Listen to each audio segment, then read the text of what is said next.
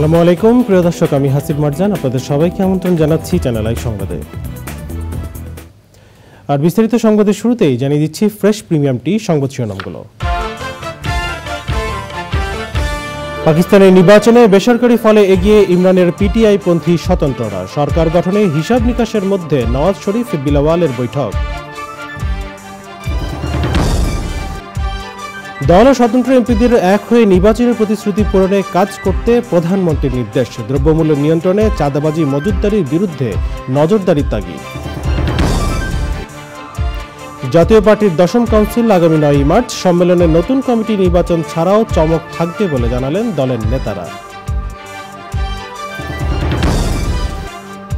দ্বিতীয় পর্বের বিশ্ব ইজতেমায় চলছে বিভিন্ন ভাষায় বয়ান। রোববার আখিরি মোনাজাতের মধ্য দিয়ে শেষ হবে মুসলিমদের দ্বিতীয় বৃহত্তম জমায়েত। এবং অনিয়ম এবং ন্যায্য মূল্য না পাওয়ায় দিন দিন কমছিল যশোরে খেজুর রস ও গুড়ের উৎপাদন। গণমাধ্যমে প্রচারণায় উৎপাদন বাড়াতে উদ্যোগী প্রশাসন।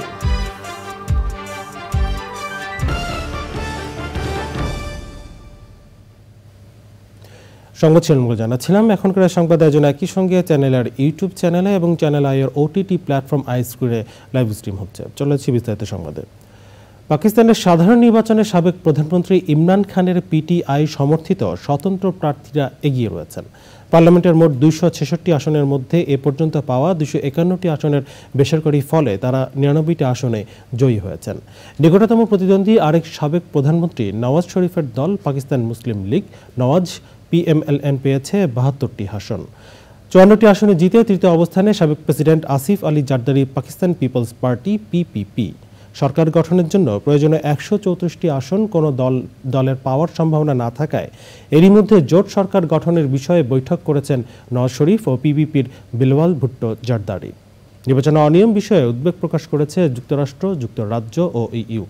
এবারে আরও জানাচ্ছেন ইফাত জাহান। Yesterday, you laid the foundation for Hakiki Azadi, true freedom, with your votes.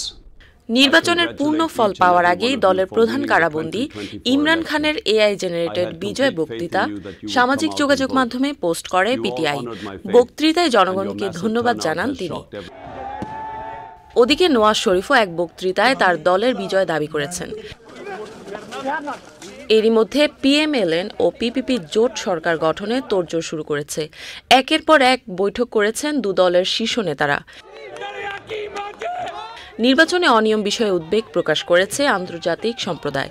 তবে ইউরোপীয় ইউনিয়নের এক বিবৃতিতে গণতন্ত্রের প্রতি পাকিস্তানের জনগণের অঙ্গীকারেরও প্রশংসা করা হয়েছে। ভোটে অনিয়ম বিষয়ে কর্তৃপক্ষকে তদন্ত করার আহ্বান জানিয়েছে যুক্তরাষ্ট্র।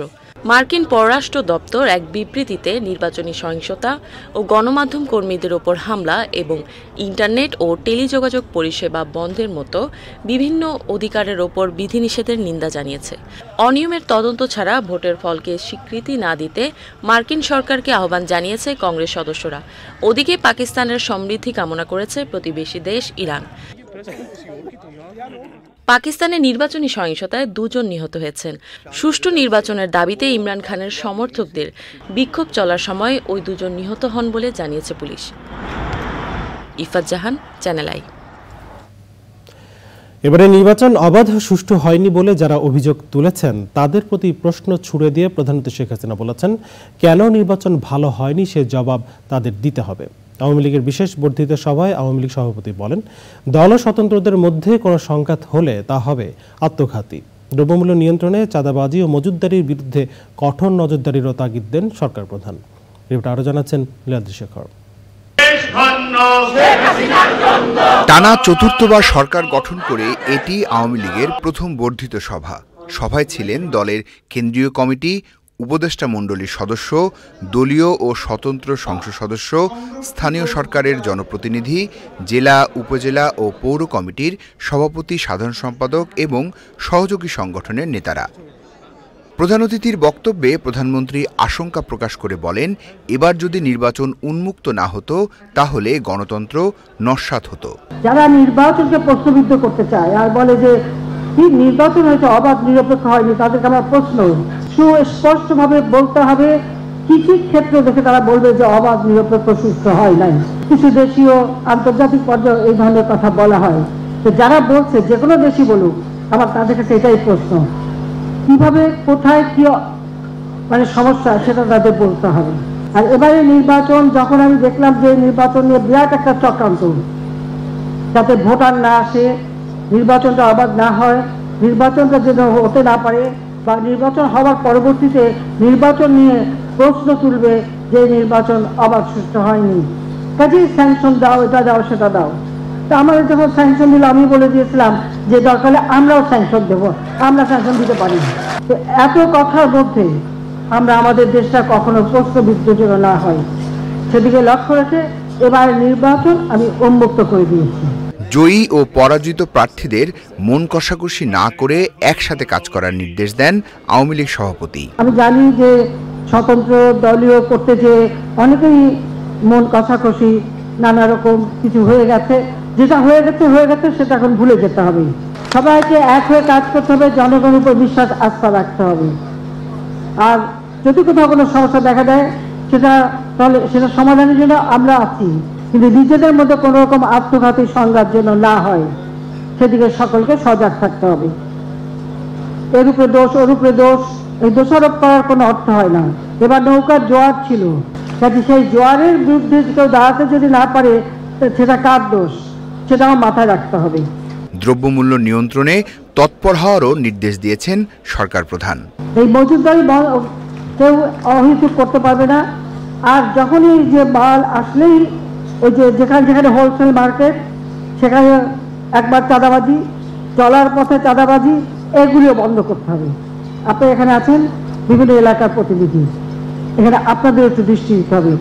একদিকে যেমন কৃষক ন্যায্য মূল্য পায় সেটা নিশ্চিত করতে হবে, আবার অহেতুক এই চাঁদাবাজি বা মজুতদারির কারণে যেন পণ্যের দাম না বৃদ্ধি পায় সেদিকেও দৃষ্টি দিতে হবে। যারা নির্বাচিত হয়ে এসেছেন তাদের ক্ষমতার উৎস জনগণ উল্লেখ করে প্রধানমন্ত্রী বলেন যে প্রতিশ্রুতি দিয়ে নির্বাচনে তারা জয়ী হয়েছেন তা পূরণ করতে হবে। Niladri Shekhar, channel I, Dhaka. জাতীয় পার্টির 10ম কাউন্সিল হবে 9 মার্চ। রাজধানীর রমনায় ইঞ্জিনিয়ার্স ইনস্টিটিউশনে ওই সম্মেলনের নতুন কমিটি নির্বাচন ছাড়াও চমক থাকবে বলে জানিয়েছেন দলের নেতারা।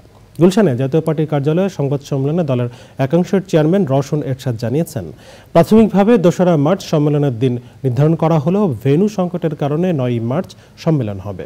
জাতীয় পার্টির রওশন অংশের মহাসচিব কাজী মামুনুর রশিদ বলেছেন, 62 জন স্বতন্ত্র এমপি এবারের জাতীয় সংসদে থাকলেও তারা কোনো প্ল্যাটফর্ম তৈরি করতে পারেননি। জিএম কাদের ও মুজিবুল হক চুন্নু 11 জন এমপি নিয়ে সংসদে দায়িত্ব পালন করছেন। দলের সাথে তাদের কোনো সম্পর্ক নেই, তবে দলে টিকে থাকার প্রয়োজনে জিএম কাদের ও মুজিবুল হক চুন্নুকে মূল দলে ফিরতে হবে বলেও মন্তব্য করেন তিনি। দ্বিবার্ষিক সম্মেলনের ইতোমধ্যে 4 বছর পেরিয়ে গেছে উল্লেখ করে দলের নেতারা জানিয়েছেন, আসন্ন সম্মেলনে নতুন কমিটি হবে। ইতোমধ্যে জিএম কাদেরকে দল থেকে অব্যাহতিও দেওয়া হয়েছে। রাষ্ট্রীয় কাউন্সিলে দলের কর্মীরাই নেতা নির্বাচন করবেন বলে জানান জাতীয় পার্টির রওশন অংশের মহাসচিব কাজী মামুনুর রশিদ। 9 মার্চ শনিবার জাতীয় পার্টির 10ম জাতীয় সম্মেলনের দিন নির্ধারণ করা হয়েছে। আমি পার্টির সকল স্তরের নেতাকর্মীদের জাতীয় পার্টির 10ম জাতীয় সম্মেলনে অংশগ্রহণ করার আহ্বান জানাচ্ছি। দ্বিতীয় পর্বের বিশ্ব ইজতেমার দ্বিতীয় দিনে বয়ান করছেন তাবলিগ জামাতের মুরব্বীরা। বিভিন্ন ভাষায় চলছে বয়ান। রোববার আখেরি মোনাজাতের মধ্য দিয়ে শেষ হবে এবারের বিশ্ব ইজতেমা। রাসেল জমাদারের ভিডিও চিত্রে রিপোর্ট করছেন চকন মালিথা। বিশ্ব ইজতেমায় যোগ দেওয়া মুসল্লিরা দুদিন ধরে মাঠের ভেতরেই অবস্থান নিয়েছেন। যে যার অবস্থান থেকে আল্লাহর কাছে রহমত কামনা করছেন নিজের মতো করে। আমরা তো নামাজ শিখি, হজ শিখি, কিন্তু ইমান একটা শেখার একটা জিনিস, এই জিনিসটা আমরা অনেকে বুঝতে পারিনি। এখানে ইমান শিখার মেহনতের উপরে বেশ কিছু কথাবার্তা হয়, গুরুত্বপূর্ণ কথা হয়, এজন্য আসে। সকালে ফজরের নামাজের পর শুরু হয় বয়ান।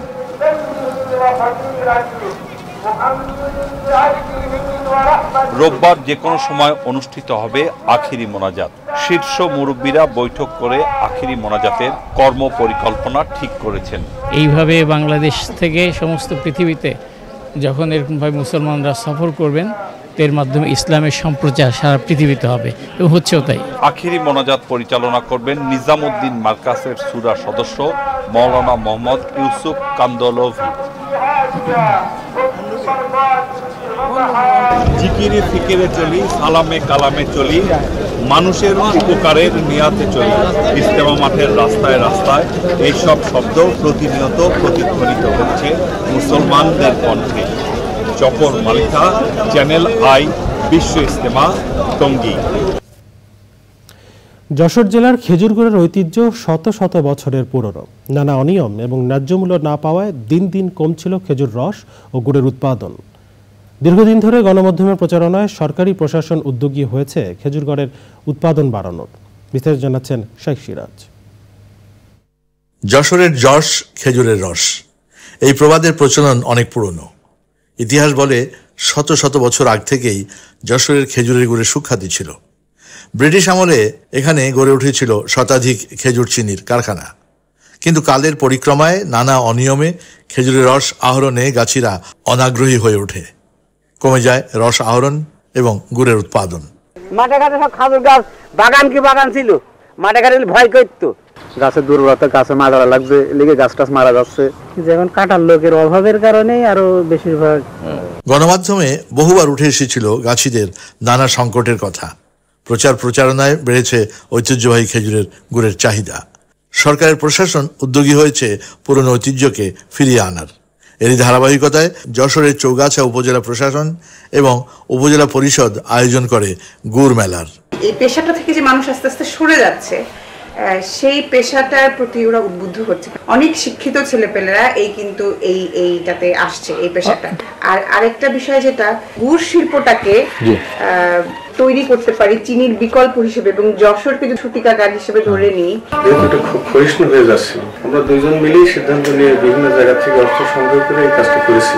কৃষকরা একটা টেকসই উন্নতির দিকে যেতে পারে। 2023 সালে প্রথমবার খেজুর গুড়ের মেলার আয়োজনের উদ্যোগ নেয় সেই সময়কার চৌগাছা উপজেলা নির্বাহী কর্মকর্তা ইরুফা সুলতানা। গাছিদের ডাটাবেস তৈরি থেকে শুরু করে অনলাইনে গুড় বিক্রির প্ল্যাটফর্ম তৈরির উদ্যোগও নেন তিনি। মূলত ন্যায্য মূল্য পাইয়ে দেওয়ার উদ্দেশ্য নিয়ে এই মেলার আয়োজনটা করা। প্রায় 30 লক্ষ টাকার বেশি বেচাকেনা হয়। অনেক লোকজন ঢাকা থেকে, খুলনা থেকে, চট্টগ্রাম থেকে আমাদের কাছে বারবার ফোন আসছে যে আমরা কিনতে চাই, এবং তারা তখন অর্ডার দিচ্ছে বিভিন্ন গাছির কাছে 100 কেজি, 200 কেজি, 500 কেজি। আয়োজকদের প্রত্যাশা, জাতীয় থেকে আন্তর্জাতিক অঙ্গনে যশোরের খেজুর গুড়ের সুখ্যাতি ছড়িয়ে পড়বে। দীর্ঘদিন ধরে প্রচারণার ফলে ধীরে ধীরে বাড়ছে খেজুরের গুড়ের কদর। নানানভাবে প্রচেষ্টা চালানো হচ্ছে আমাদের আদি ঐতিহ্যকে ফিরিয়ে আনার জন্য। দেশে এবং আন্তর্জাতিক অঙ্গনে আমাদের এই মধু বৃক্ষের মধু রসের কদর বাড়ানোর জন্যে প্রয়োজন সুনির্দিষ্ট পরিকল্পনা, গবেষণা। এর ফলে বৈদেশিক মুদ্রা যেমন আমরা অর্জন করতে পারবো, একইভাবে আমাদের খেজুর চাষিরা হবেন সমৃদ্ধ। যশোরের চৌগাছা থেকে শাইখ সিরাজ, চ্যানেল আই। এনে বিস্তারিত প্রতিবেদন দেখবেন চ্যানেল আইয়ে আজ রাত 9টার সংবাদের পর হৃদয়ে মাটি ও মানুষ অনুষ্ঠানে। এবারে ভাষার মাস ফেব্রুয়ারি প্রসঙ্গ।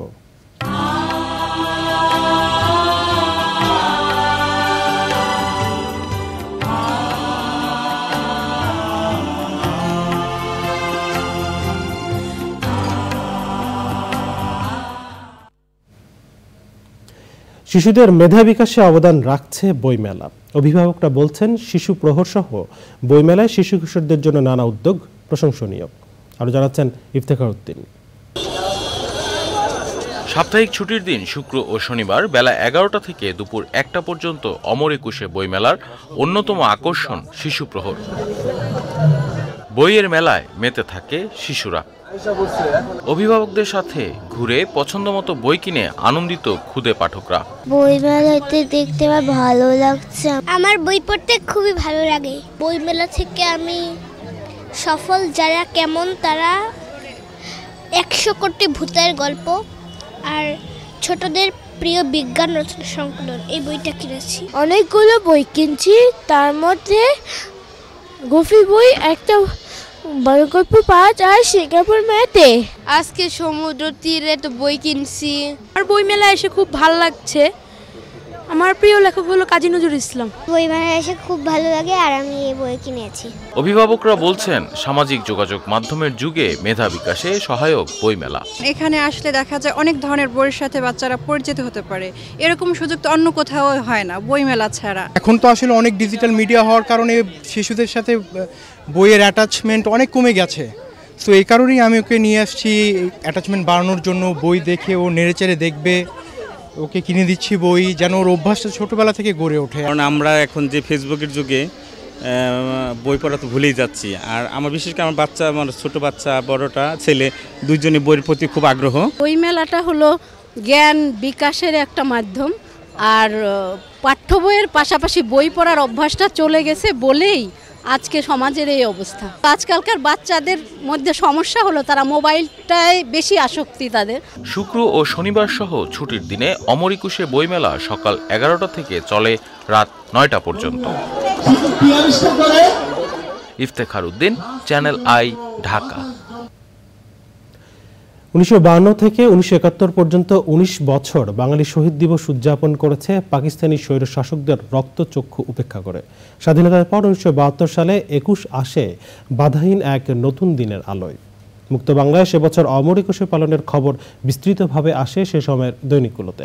সেসবের আলোকে 1972 সালের 21শে ফেব্রুয়ারি পালনের খবর জানাচ্ছেন লায়লা নওশিন। 1972-এর ফেব্রুয়ারি মুক্ত বাংলায় প্রথম অমর একুশ। সে বছর জাতির পিতা বঙ্গবন্ধু শেখ মুজিবুর রহমানের নেতৃত্বে স্বাধীন বাংলাদেশে অন্যরকম একুশে পালন করে বাঙালি। শামসুর রহমানের কবিতার মতো সেদিন শহীদ মিনারে অমর 21শে ফেব্রুয়ারির উজ্জ্বল সভায় রূপ নেয় স্বাধীনতা। 1952 সালের 21শে ফেব্রুয়ারির 20 বছর পর আসে 1972 সালের 21শে ফেব্রুয়ারি, অর্থাৎ স্বাধীন বাংলাদেশের প্রথম মাতৃভাষা দিবস। সেই স্বাধীন বাংলাদেশে মাতৃভাষা দিবস উদযাপনে বাঙালি প্রতিজ্ঞাবদ্ধ হয়েছিল নতুন করে দেশ গড়ার জন্য। সেদিনের জাতীয় দৈনিকগুলোতে জলজল করে সেই স্মৃতি। 1971 সালের 21শে ফেব্রুয়ারি দৈনিক বাংলার শীর্ষ সংবাদের শিরোনাম ছিল মুক্ত বাংলায় অমর একুশ। রক্তস্নাত স্বাধীনতা উত্তর অমর একুশে ব্যানার শিরোনামে সংবাদ করে দৈনিক পূর্বদেশ। ছবি আর সংবাদ গল্পে স্থান পায় সারা দেশের লাখো মানুষের একুশে পালন। অমর একুশে নিয়ে বিস্তৃত আয়োজন ছিল দৈনিক আজাদেও। সাংস্কৃতিক স্বাধিকার থেকে রাজনৈতিক স্বাধীনতা অর্জনের পর সংগ্রামের আগুনে পোড়া মানুষের দৃঢ় অঙ্গীকার হয়ে ওঠা সেদিনের শহীদ মিনার ঘিরে নানা সংবাদ থাকে বিভিন্ন পত্রিকায়। 72 সালে স্বাধীনতার অনুভূতি নিয়ে স্বাধীন দেশের নাগরিক হিসেবে, 71 সালে তখন আমরা কিন্তু স্বাধীন নই, 72 সালে আমরা স্বাধীন এবং আমাদের জাতির পিতা আমাদের কাছে আছেন, তাকে নিয়ে 72 সালের এই 21শে ফেব্রুয়ারি বা ফেব্রুয়ারি মাস নতুন চেতনায় একটি হোমেজ টু মার্টার্স শিরোনামে মর্নিং নিউজ খবরে লেখে একই 21শে ফেব্রুয়ারি, কিন্তু আগের বছরগুলো থেকে সম্পূর্ণ আলাদা। একই রকম সংবাদ করে ইংরেজি দৈনিক দি পিপল এবং দি বাংলাদেশ অবজারভার। স্বাধীনতার পরের বছর যে নতুন অনুভূতি নিয়ে একুশে পালন শুরু হলো, সেই ধারা আজও বহমান। Laila Nowshin, channel I, Dhaka. দেখছেন চ্যানেলের সংবাদ। এ পর্যায়ে নিচ্ছি বিরতি, আর বিরতির পর অন্যান্য সংবাদের সঙ্গে খেলার। প্রকৃতির ঝাড়ুদার হিসেবে পরিচিত শকুন শুধু পরিবেশের ভারসাম্য রক্ষা করে না, সমস্ত বাসি পচা দুর্গন্ধযুক্ত মরা প্রাণীর দেহ খেয়ে প্রকৃতিকে পরিচ্ছন্ন রাখার পাশাপাশি রোগমুক্ত রাখে মানুষ এবং সমাজকে। বিভিন্ন রোগের জীবাণু যেমন অ্যানথ্রাক্স, যক্ষ্মা রোগের সংক্রমণ সহ অন্তত 40টি রোগের ঝুঁকি থেকে মানুষ ও পশু পাখিকে রক্ষা করে অতি বিপন্ন শকুন। সম্প্রতি নেত্রকোনার রাজুরবাজার এলাকা থেকে উদ্ধার করা হয় হিমালয়ান গ্রিফন শকুন। গাছ লাগাই, পরিবেশ বাঁচাই, আর জলভূমি বাঁচাই। যদি বাঁচাই তাহলে আমাদের দেশে এই অতিথি পাখি আসতে শুরু করবে। ময়লার ভাগাড়ে থাকায় অসুস্থ শকুনটি উদ্ধারের পর প্রাথমিক চিকিৎসা দেয়া হয়। পশু হসপিটালে নিয়ে এসে আপনার চিকিৎসা দিলাম। চিকিৎসা দিয়ে একটু আপনার সুস্থ দেখেই কিন্তু আমাদের যে নেত্রকোনা বন বিভাগ আছে, সেই নেত্রকোনা বন বিভাগে আমি হস্তান্তর করেছি। হিমালয়ের ঠান্ডা ও হিমঝড়ের কারণে শীত মৌসুমে সমতলের দিকে আসে এই শকুন। এক একটা শকুনকে প্রায় 1000 কিলোমিটার পথ পাড়ি দিতে হয়। দীর্ঘ পথ পাড়ি দিয়ে সমতলে এসে খাবার পায় না শকুনগুলো, তাই ভ্রমণ ক্লান্তিতে বিভিন্ন স্থানে পড়ে থাকতে দেখা যায় এসব শকুন। যে ডাইনোক্লোনাক ইনজেকশনের ফলে যে গরুগুলো মারা যায়, সেই গরুর মাংস খেয়ে এই শকুনগুলো ধীরে ধীরে বিলুপ্ত হচ্ছে। এই বন্য প্রাণীগুলো আমাদের দেশ থেকে বিভিন্নভাবেই পরিবেশগত বিপর্যয়ের কারণে বিলুপ্ত হয়ে যাচ্ছে। এই পাখিগুলোকে আমাদের রক্ষা করা উচিত, আমাদের প্রয়োজনীয়। আন্তর্জাতিক প্রকৃতি ও প্রাকৃতিক সম্পদ সংরক্ষণ সংঘের লাল তালিকায় রয়েছে বিপন্নপ্রায় এই হিমালয়ান শকুন। এটা অপুষ্টি এবং খাদ্যের অভাবে ভুগতেছিল, সেটা রাস্তায় পড়েছিল গাছের নিচে। তারপর ওনারা নিয়ে আসলে আমরা প্রাথমিক চিকিৎসা দিই, দেওয়ার পরে এটা আমরা বন বিভাগের কাছে পাঠিয়ে দিই। এখন বর্তমানে সুস্থ আছে। শিগগিরই শকুনটি সুস্থ হয়ে নিজ বাসস্থানে ফিরতে পারবে বলে জানিয়েছে বন বিভাগ। ওষুধ অনুযায়ী খাওয়ানো হচ্ছে এবং সাথে খাবার মুরগি কেটে খাওয়াচ্ছি। কালকে থেকে আজকে সুস্থ, কোনো রোগ নাই, ক্লান্ত, টায়ার্ড হয়ে গেছে তাই বললে। আচ্ছা, এটা তো আমরা ধারণা করতেছি যে মনে হয় হিমালয় পাদদেশ থেকে অতি শীতে বাতাসে ওরা উঠতে উঠতে ক্লান্ত হয়ে এখানে পড়ছে। প্রকৃতির পরিচ্ছন্নতা কর্মী শকুন রক্ষায় সবাইকে আরও সচেতন হতে হবে বলছেন সংশ্লিষ্টরা। আফরোজা হাসি, চ্যানেল আই। জানাবো খেলার খবর।